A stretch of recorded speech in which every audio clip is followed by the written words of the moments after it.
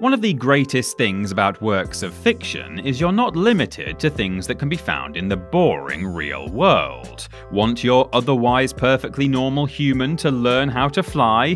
Go for it. How about something crazy like sticking an entire city in the sky? Sure, it couldn't be simpler. This of course goes for animals as well, as creators are free to imagine any number of strange beasties and weird hybrids that they think would work for the world they're trying to create. Sometimes, though, that creativity leads to things that are truly the stuff of nightmares, with creatures so horrific they'll burn themselves into your retinas for life and make you never fully trust your beloved pets ever again. We've gathered together a few of the animals in gaming that we think are the worst to look at or think about and put them all in one list so now you can feel just as uncomfortable as we do.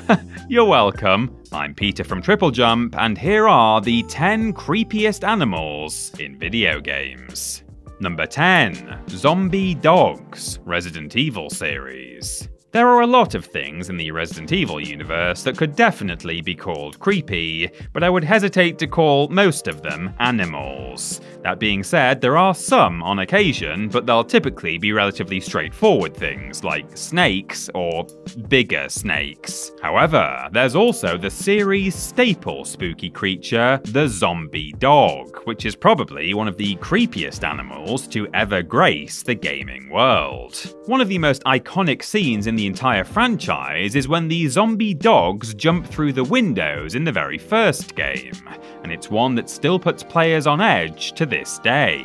This wasn't helped by the fact that in the remake, the developers changed when the dogs jumped in, so people still didn't know when to expect it and presumably threw their controllers in fear just the same way as they did when they were younger, playing it for the first time. Capcom seemingly weren't content to leave dogkind alone after the first game though, as mutated pooches show up in several of the Resident Evil titles with varying degrees of infection and spook factor. They may not be all that much by today's standards, especially in their original iteration, but they were the stars of one of gaming's earliest jump scares, and one of the most memorable ones as well. Number 9. The Deerclops, Don't Starve. For a game whose central premise is pretty much laid out in its title, Don't Starve sure has a lot more threats contained within it than simply not getting enough to eat. Mobs and monsters are the order of the day in this world, and one of the most startling of them is known as the Deerclops. Exclusively encountered during the winter, this huge cryptid often only announces its presence with a menacing low roar before rocking up to ruin the player's night, camp, and internal organs,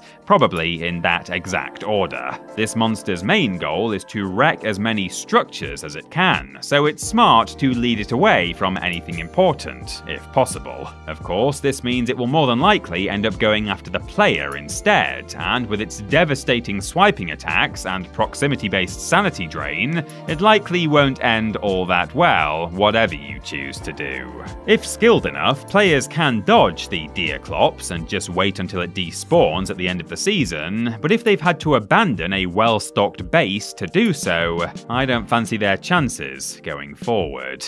Number 8. The Guardian Ape, Sekiro Shadows Die Twice. Considering it's a From Software game, perhaps it comes as no surprise that many of the animals in Sekiro are a bit scary and are pretty much always hell-bent on killing you. One that truly sticks in the mind for its creep factor though is the Guardian Ape. Not so much for how it looks, but for what happens during its boss fights. As expected, this is a tough battle, but persevere and take advantage of the sword already in its neck to behead the thing, and the beast finally falls. Presumably for good, right?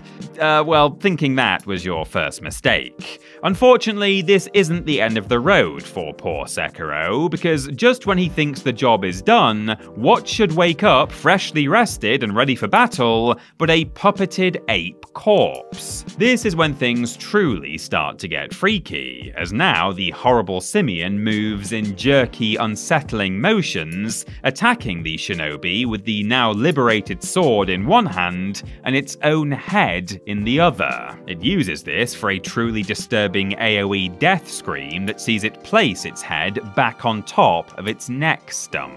The end of the fight brings what is probably the worst news of all, though. This all happened because there was some horrible parasite living in the ape's body. Lovely.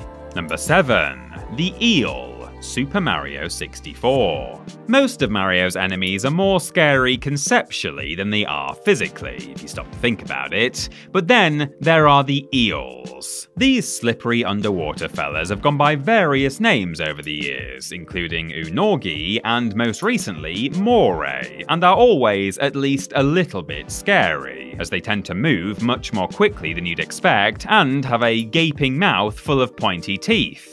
They also like to jump out from nowhere most of the time. The one that probably most sticks in the minds of players, though, is the eel from Super Mario 64, as it's the first place such a creature shows up, and as such was most people's first experience of its nasty nature. At first, the eel seems pretty content to just hang out in its little hole, occasionally poking its head out and taking in the scenery.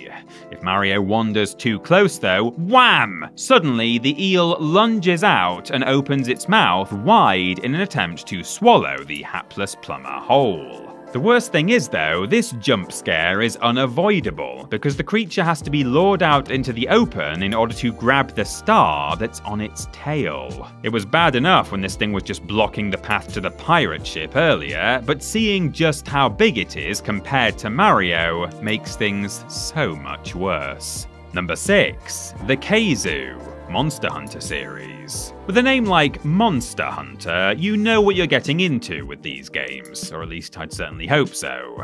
However, none of the creatures in the whole series take the monster part of the title quite as literally as the Kazoo does. If approached from the rear, it looks like your bog-standard wyvern, and you may be wondering how it could possibly be bad enough to be on this list, especially given some of the other creatures it shares screen time with. Well, dear viewer, I ask now for you to direct your attention to its face. Its horrible, horrible face. With a fleshy, elastic neck and a mouth packed full of far too many teeth, there's something so disturbing about this phallic monstrosity that I can't quite put into words. You wouldn't think something without a head could be as spooky as this, but I guess I was proved wrong before in Sekiro, wasn't I? As the Kazoo has no eyes, at least as far as I can tell by trying my hardest not to look at it for longer than necessary, it's nearly blind, instead hunting its prey with a combination of a strong sense of smell and electric shocks. It can also climb walls thanks to its suction pad-like feet,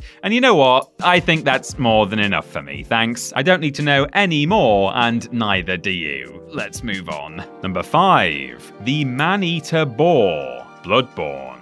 Let's be honest with ourselves here, none of the creatures in Bloodborne are particularly pleasant to look at, and 9 times out of 10, they're even worse to deal with. There's therefore a case to be made for each and every one of the animal-like ones to be on this list, but hidden amongst all of the long-fingered aliens and macaroni monsters is the truest horror of them all, the Man-Eater Boars. The first of these the player encounters is in the Central Yharnam Aqueduct, but they'll continue to pop up now and then over the course of the game. And at this point, I know what you're thinking. It's not all that bad, it's just a massive pig. Well, I see that and raise you about 40 additional eyes. This horrible mutated version of the big pig is found in the latter half of the game, and is not only tougher to fight, but to look at as well. It's like what would happen if Pumbaa starred in The Fly, and is every bit as horrible as that sounds. There's something about the fact that these boars are almost normal, but have such a grotesque mutation that makes them so much worse than all of the other creatures in the game. And as we said at the start of the entry, when you're talking about Bloodborne, that is really saying something. Number 4. Centaurs. Fallout. Terrible animals are a dime a dozen in Fallout, what with all of the cazadors and rad scorpions, and of course the ever-terrifying death claws. But even with all of these to choose from, perhaps the weirdest out there are the centaurs, which are unfortunately not as fantasy-branded as their name would suggest. These are a bit of an anomaly, as rather than existing because of the titular nuclear fallout, they're actually mutations that were created thanks to the forced evolutionary virus. The master from the earlier games decided to combine parts of various different animals, including humans, to see what would happen. The result? Unsurprisingly terrible things. I really don't think he needed to run that experiment to figure that out personally, but never mind. Because centaurs are essentially a mixing pot of animal DNA, they can differ wildly in their appearance, but they tend to be grouped into either the one- or two-headed variety, depending on which part of the wasteland they originate from. None are pleasant to look at though, often featuring far too many limbs, bony protrusions, and horrible waving red tentacles. No one in this universe has a particularly good fate waiting for them, but it's hard not to feel bad for the folks that were never given a chance and instead got turned into this. Number 3. The Phase Spider Matriarch, Baldur's Gate 3. Horrendous spiders are unfortunately a recurring theme in video games, and are perhaps a bit predictable at this point. But the reason they keep getting used as nightmare fuel is because, boy, do they work. A lot of these creepy crawlies make even those who don't normally have a problem with spiders wince, primarily because they're not only awful to look at, but also tend to be the size of your average family car. One of the more recent offerings of many-legged terror is the Phase Spider Matriarch and her many spiderlings in Baldur's Gate 3. Found in the Whispering Depths, this troublesome arachnid is quite a difficult foe, especially for the first act of the game, with nasty attacks and abilities. These include Ethereal Jaunt, which allows her to teleport around the place, because why not make a spider even worse by allowing it to appear behind you at any moment? As with all battles, there are many strategies that can make her easy to deal with, including smashing her spider eggs before combat or pushing her into a pit. But even so, this is yet another spider enemy that I think the world would have been better off never having to clap eyes on in the first place. Number 2. Head crabs, Half-Life. So far, the majority of the animals we've looked at are scary partly due to how big they are. But here to prove that size doesn't matter is me, Tiny Peter. No, sorry, hang on, what am I saying? Here to prove that you don't have to be large to be terrifying are the head crabs from the Half-Life series.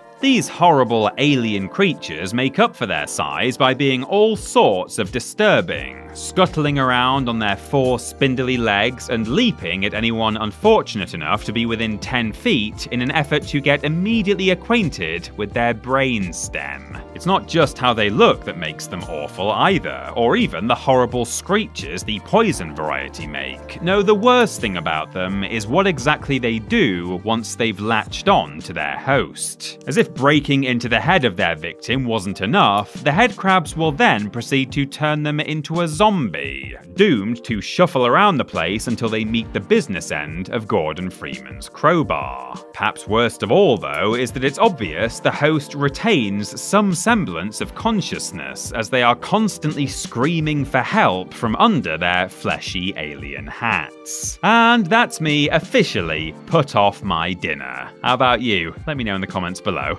And number 1, the Reaper Leviathan, Subnautica. If you've never played or heard of Subnautica and don't have a fear of the ocean, you might not think a game with such a pleasant and bright start could harbour anything too terrible. No pun intended with the harbour thing. If you do get hands-on with Subnautica though, and didn't originally have a fear of the ocean, the Reaper Leviathan is sure to change that in a heartbeat the first time you encounter it. These creatures are likely to be the first of the bigger enemies that appear, as they tend to lurk around the deeper waters of the early game areas. They're instantly aggressive and have massive black eyes, mouths full of pointy teeth, and a horn on the top of their head, ideal for ramming into their prey. Even when they roar to announce that they've spotted something, they still seem to have a nasty habit of appearing out of absolutely nowhere to grip the player and their poor submersible with their big meaty face claws. The worst news of all, though, is that the Reaper Leviathan is only the tip of the massive ocean-dwelling iceberg, and that bigger and worse things are waiting for the player even deeper in the darkness. Yes, it turns out that alien oceans are host to even more mysteries than our own.